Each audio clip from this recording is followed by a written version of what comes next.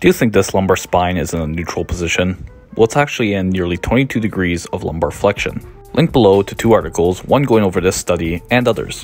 What people think are straight backs during squats and deadlifts are actually going through quite a large range of motion of flexion and extension as well. It actually seems inevitable. In studies of elite level athletes using submaximal loads, they still underwent lumbar flexion. Tons of people in the lifting world still fear moving their spines. Both articles I link go into depth about it, but the injury concerns are not evidence-based.